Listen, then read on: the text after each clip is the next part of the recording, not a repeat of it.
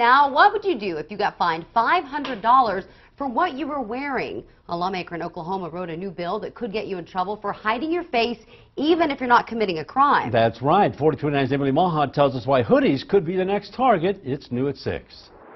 You've probably got one of these things in your closet right now. It's a hoodie, but a new bill written by an Oklahoma state senator has some people saying wearing this thing in public could be banned. This is un-American. I think it's a little silly. I thought it was crazy, to be honest with you. Crazy to ban hooded sweatshirts? I saw it on Facebook and just thought, man, this sounds pretty outrageous. I thought there had to be a little bit more to it. And the state senator who proposed the law says there is.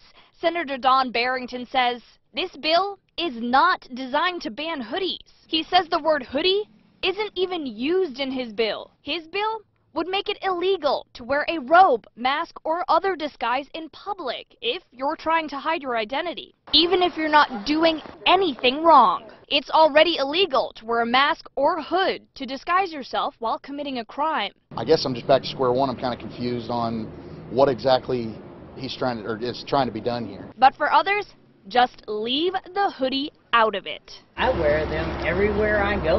I wear them in my front yard. You know, whether I go to the doctor's office, I think I should have put mine on today. I didn't realize it's going to be this cool. Don't worry, you can still wear your hoodie without getting in trouble for now. The Oklahoma State Senate won't even start talking about this thing until next month.